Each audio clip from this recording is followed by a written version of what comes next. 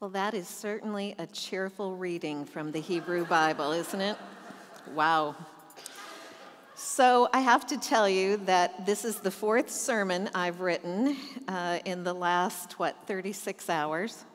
I thought about not doing a sermon at all today, which might have been a good plan. Some of you know me well, but some of you don't know me quite as well. My husband would tell you that when I am really angry, I cry. So if you're ever in a church meeting with me and I start to cry, you might want to duck for cover. I am going to preach this morning, and I hope that you will listen with your hearts and with your minds. We are beginning today this series on everyday justice. We're stopping in the midst of this summer and taking some time to understand that the choices we make each day have a global impact. From the coffee we drink, to the clothes that we wear, to the car that we drive, to the chocolate that we eat, all these choices are filled with aspects of relationships that are not apparent. The idea of everyday justice comes from a book that my friend Julie Clausen wrote a few years ago. She begins her book with two words from one of my favorite old movies, The Hitchhiker's Guide to the Galaxy. No judging. The two words are, "Don't panic." She did this because all too often when we begin thinking about changing our lifestyles, we quickly become overwhelmed by the problems that exist. It's hard to know these days what justice issue we should focus on. Especially today, we ask, should we focus on gun violence and white supremacy, or on immigration, refugees, and children locked in cages? Should we focus on race and power and police brutality, or homelessness, hunger, and despair, or the climate crisis that threatens to make all of these a moot point? As people and as a church who care about what is happening in the world, it's hard to know which one of these crises we should respond to first. The sheer magnitude of the problems every day all around us are paralyzing. Yet we are tired of not making a difference. When we feel paralyzed or overwhelmed, we see acting justly as an all or nothing endeavor. We throw up our hands and say, I can't change all of this. So we end up doing nothing. For too long, most of us have lived compartmentalized lives that don't allow us to see how connected everything in our world truly is. Encountering justice issues over the next month might change the way we see things. It might help us understand that our lives are part of the bigger picture and that our local, everyday choices reverberate around the world. Now, I want to warn you, this month will probably make your life more complicated. Each one of us will begin to realize that acting justly means becoming more aware of the problems in the world. It will probably also affect where we shop, how we dress, how we drive, and how well we are able to sleep at night. It may mean that we will begin to see all of our choices as ethical choices. But remember, Julie said, don't panic. To be clear, for us, justice is not political, it is biblical.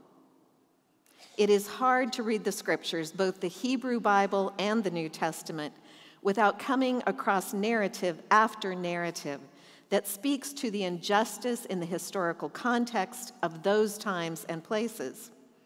We are, of course, finding these days that there is nothing new under the sun. That wonderful scripture reading this morning brings back a couple of characters from our Lenten series, Jezebel and Ahab, both of them poster children for how not to run a country.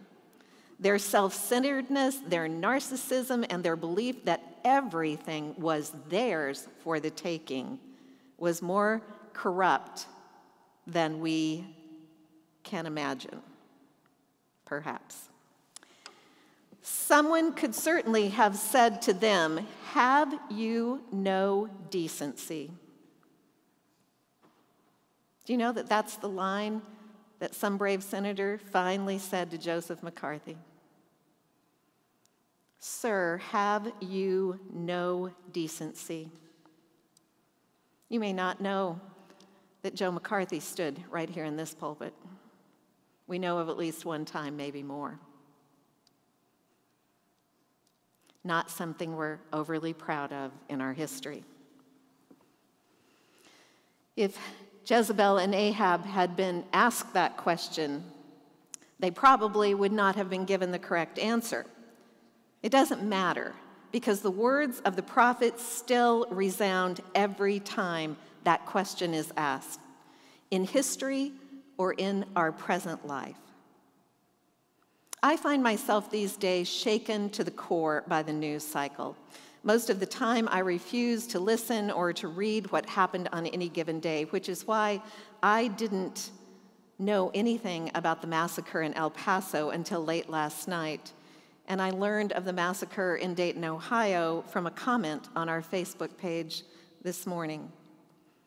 Each and every day, our cups overflow with bad news, which is why on Sunday mornings, when we come into this sacred space, we need to have the opportunity to catch our breath, to sing our sorrows, to listen, and let our minds and hearts be filled with hope. We must find in this time ways to leave this place, ready to be just people in our everyday lives. We must help each other find a path of justice and goodness that will help change our world. To change the world, we have to start somewhere. So this morning, we begin thinking about our relationship to the creation and all its inhabitants. Most of us, on a deep level, do love creation. And we do love the inhabitants of this world. We love this place we call home. But we are not all on the same page with regards to one of our most pressing problems. No matter what you believe about climate crisis, it becomes harder every day not to recognize what is happening to our earth that is changing so rapidly. Some people in our world, quite truthfully, have decided they don't care. Rather like Ahab and Jezebel, actually. Because those two were going to take that vineyard and drive it into the ground simply because they could. We hear this reflected when people exhibit that, come hell or high water, I'm going to get that oil and that gas out of the ground, no matter what it may cost in the future. They're going to make all the money they can and let the little people worry about the results, because after all, they believe it will not affect them personally. Others have given up hope, and they're working on finding ways for us to live on the uninhabitable earth that will be our reality in life after warming. One writer declares that he no longer believes that the crisis is happening slowly. He doesn't think any of us do. He no longer believes that it's happening only far away, that it's primarily about sea level rise, that wealth can defend against it, or that we can expect an easy technological fix. No, he says we're headed for an abyss, and we are incapable of stopping the global cataclysm that we have unleashed. Yet somewhere in the middle are people who each and every day are working for change. You may know a few of these people. These are the people who no longer use single-use plastics. These are the people who have simplified their lives so that they are not taking and using more than their fair share of water and electricity. These are the people who are teaching their children and their grandchildren that we are all responsible for the earth. These are the people who keep planting trees, believing that maybe we can turn the tide. These are the people who only drive energy-efficient cars because they worry about their carbon imprint. And these are the people who only make right turns when driving as much as possible. Seriously, right turns only. Several years ago, the shipping giant UPS decided to stop making left-hand turns. Sitting in an idle vehicle to make a left-hand turn wastes gas. So in the routes their drivers take, left turns are few and far between.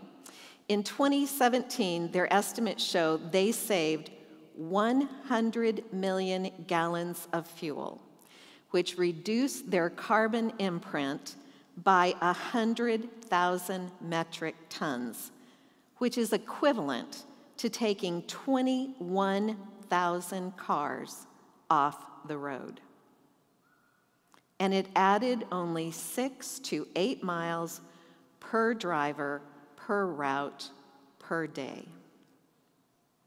My friend Bob Hill has been doing this crazy right turn thing for years, and in the beginning, it drove me crazy. But Bob is one of those people who has never met a grassroots effort he couldn't support, no matter how silly or unrealistic it was. He is an example of a white male who has used his privilege for good as often as he possibly could. Even though he is from Texas, he lived in California for a few formative years, which I think must have made all the difference.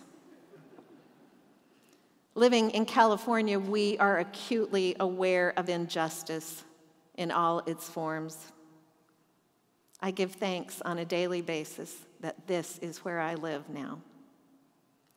Many of us have become very aware of what is happening to our oceans. Sharon Lawrence is here. Heal the Bay is her cause. We are very aware of what is happening and that the lives that live in and under that beautiful blue water that we love are in danger. Last year, seeing videos and pictures of turtles with straws in their nostrils made a huge impact on how we all looked at the tremendous problem of our discarded plastics in the oceans. I admit I am one of the worst offenders with straws. I drink everything with straws. I immediately felt guilty, so I ordered some packages of paper straws, thinking that I was doing the right thing, but it turns out, first of all, they were really horrible straws, and they were made in a country with labor that was not paid a fair wage. So I took the step of buying cups with built-in straws, which has helped. Granted, they are plastic, but I use them over and over. And yet I still feel guilty. But I always remember my mother saying, "A little healthy guilt never hurt anyone." See, I need to feel guilty because there is absolutely no reason for me to continue using plastic straws. No reason. So I'm hoping in these next few weeks, you will help to assuage my guilt by joining me in the No Plastic Straw grassroots movement. I'm going to see if my friend Bob will come help us. So today we have an everyday justice gift for you. After worship, we invite you during coffee hour to take one of the metal straws home with you. I hope you will use these metal straws in the days to come. And I hope it will be a reminder to you that every choice we make helps turn the tide from injustice to everyday justice. May it be so. Amen.